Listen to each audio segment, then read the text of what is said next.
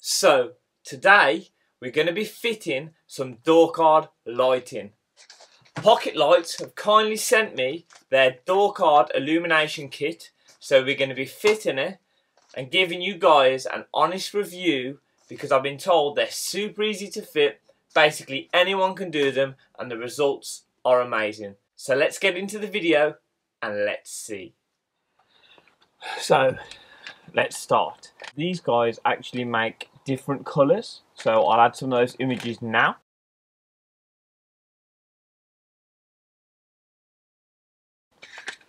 Opening the kit, you have full instructions, so basically a full step-by-step guide on how to complete this process, which I will be following myself, to be honest. So straight at the beginning it starts with the tools you require, and it's got a list of the tools you require and the drill. It actually comes with a drill bit, which I think is quite good, to be honest. I think that's quite impressive. So the first job is to remove the door card.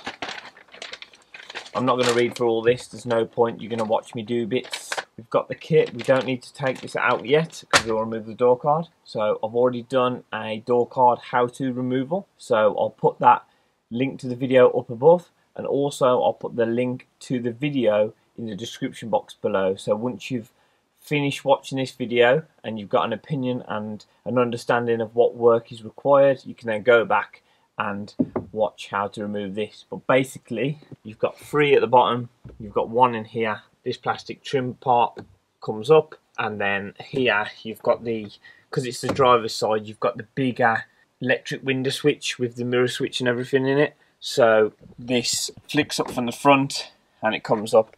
They do fully explain this. Here, look, full how-to. Or like I mentioned, I've done a video on this, so you can watch that also. But let's speed it up and get this off.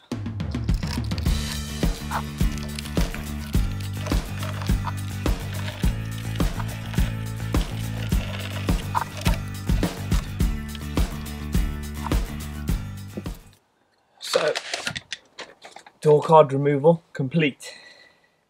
So if we get it out of the package, so we'll leave the harness to do that shortly. So we'll connect this now. So get onto the electrical part. So basically you can run that in. So now we need to connect it to the correct wires, the live and earth, off the Volkswagen harness. So quick read here. Basically says 6mm.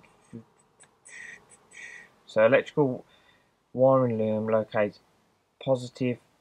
So the positive for the VW is the grey and the blue. Off the window switch, which is that one. So grey and blue, yeah, got that. And negative is brown, yeah, happy with that. So there we go. So what we'll do is slide that back. I don't recommend using a blade for that. And what was it? The grey and blue, was it? Grey and blue, yeah. Which is that one. So that's your live, and the brown is the earth. So let's separate those. So you've got 2. This is good how they make it connectable as well, so you can disconnect it. So basically, when you remove the door card, because that's all attached to the back of the door card now, you can just disconnect it the same as you're disconnecting all the other plugs and leave this in situ and leave that on the back of the door card. That's quite good. So, oh, everyone's clapping for the NHS. Back in a moment. Okay, so yeah, so obviously, let's just double check, because the guy who says obviously doesn't want to be wrong. Oh, see, that's clever. So basically you've got these kind of crush spade connectors that crush over the wire, a bit like, I think they used to call them Scotch box kind of back in the day, but that crushes into the wire making a connection, and then these go over the end there. So let's get some pliers. So we'll connect grey and blue. Get the pliers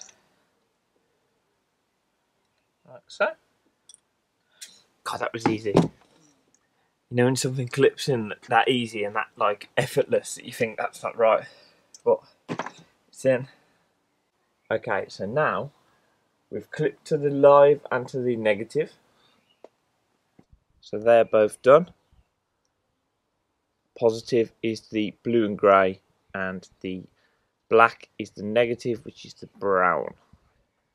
So they're on. What we're going to do is I'm going to put those like that. There. I'm going to put a bit of tape around them.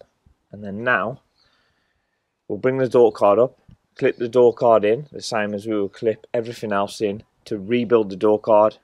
Remember, link for a door card removal and fitting video is below.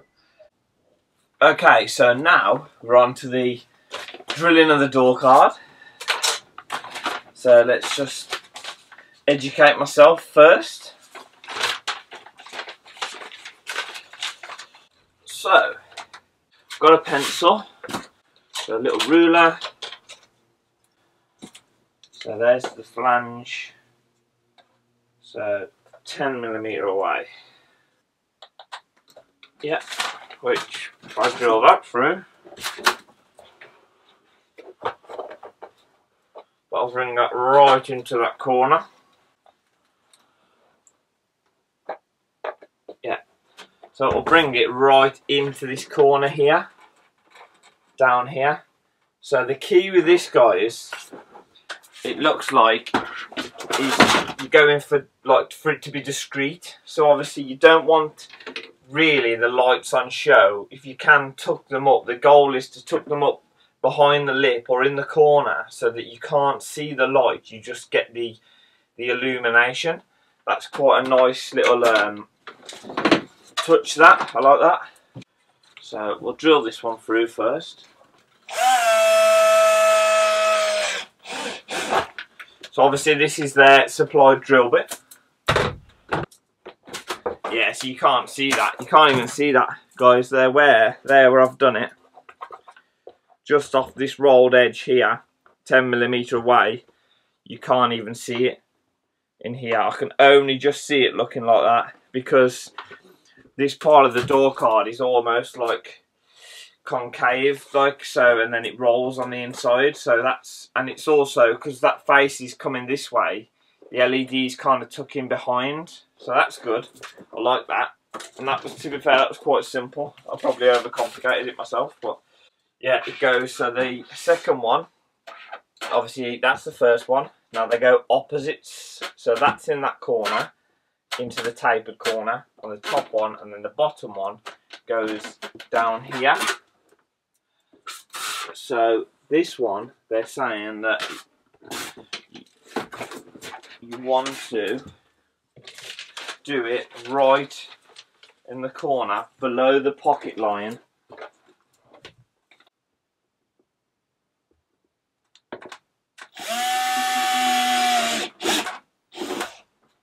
Well, we've drilled the hole now, so we're half committed. We don't want to be drilling multiple holes. So yeah, that's hidden as well to a certain degree. So now we'll move on to the next part, which drill that hole, which moves us to the end page. So now these go through. Okay, yeah, so they come with the actuals like a bezel holder. That's already clipped on. So you push that through first, then you push it into that, but through from the other side, and then clip it in. See, I was trying to push that through, just thinking that's too big. Take that out, push the LED through. We'll then do the same on this. Let's decide how to route this first. So I'm going to go under here, like this, and then that on through. This is actually a nice kit, to be honest. I'm kind of enjoying this. I don't normally really enjoy electrics. I know it's not really electric, so to speak, but I mean, it's still wiring. So then you basically clip that into there, that. Okay, so yeah, that actually holds it really tight. I was a bit sceptical of that. So you push that through your new hole from the inside of the door card out. You then push it and locate it into this, what did they call it? A bevel, was it? Yeah, so into the LED bezel holder. So you put it into the bezel holder, and then you clip that in as one. And because obviously it pinches the teeth in, it holds the LED in place. Because I thought, well, that'll just pull back through. That doesn't make sense, but no, I was wrong. It's a bit difficult and cog-handed filming it like this. I'm trying to do it so you can see, but I might just do this, get this one done. I'll show you. Yeah, they are quite strong, to be honest. I'm quite impressed with that. They even give you the sticky pads, so you can hold the wiring in place. So here's a look to how I've done mine. Comes out of there, the wire runs up there. I've put the sticky pad here, cable tied it to it. One thing I will say, on the first one I did, this is the passenger side, I pulled this and ripped this glue off. Don't do that, just push it. I don't know why I did that, but just push it underneath, because now on my other one that's flapping around, so I'm going to have to re-glue that back down. So don't do that, push it underneath. I've then put the other sticky there, and it runs into that top one, and then I've left this loose for now because I'm going to wrap that round and pull that tight when I plug all the rest of the electrics in. It does mention on the instructions that you can potentially apply a little bit of glue. Now I'm going to both, just because, to be honest, for 30 seconds putting a bit of serial glue on now, it saves me ever having to take the door card off again. I physically can't pull this one out, but this one I have pushed out a couple of times, and I think it's more the measurements that they gave. I actually halved it so that it was tucked into the door card even more. So I really struggle with access to get into this one. So I think it's more of a fact of I'm not keeping it in properly when I'm pushing it in. I think I'm actually pushing it out and then pushing it in, if that makes sense. Because it's pushed out a couple of times, I am just going to apply a little bit of glue at the back, just so I don't have to take the door card back off, because to be honest, I don't think it would come out anyway. I mean, I have pulled on it and I can't pull it out, whereas with a bit of glue on, it's almost guaranteed to stay in. So I'm just going to apply a bit of glue to that one and that one as well, and then I'm going to build it back up. So both of them got a bit of glue on, so now we'll fit it.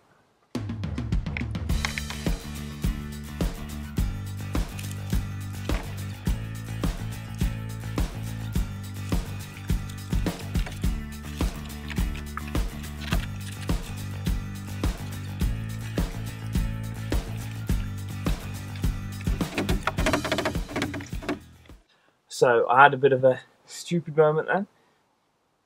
Put it all back together. I didn't tighten the door card up. I got to this stage, turned the ignition on, lights didn't come on. Started the engine, still no lights. I'm thinking, I must have done something wrong. It must be the power. So I took it all back off because I couldn't get the electric window switch out from above, because for some reason it just couldn't get it out without damaging the plastic. So I took it all back off, and then as soon as literally the moment I took this back off, I realised it's on the illumination switch for the light. So I was like, I need the lights on. So turn the lights on, because obviously these are to illuminate at night. You know, there's no point having them on all the time, because during the day you wouldn't be able to see them.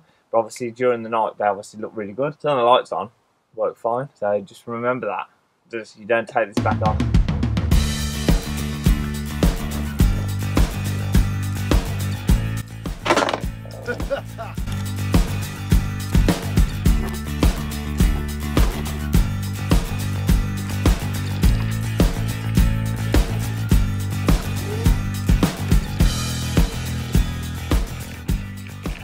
Okay guys, so it's just starting to go dark outside now. It's not quite as dark as it looks on the camera, but it is just going dark. But this is the moment of truth. Really, really interested to see the results and to see how good they actually do turn out. So I'm just looking at the passenger door card now. Let's see, look how good that looks. Now it's quite difficult to actually tell because my camera's not really picking it up that good, to be honest.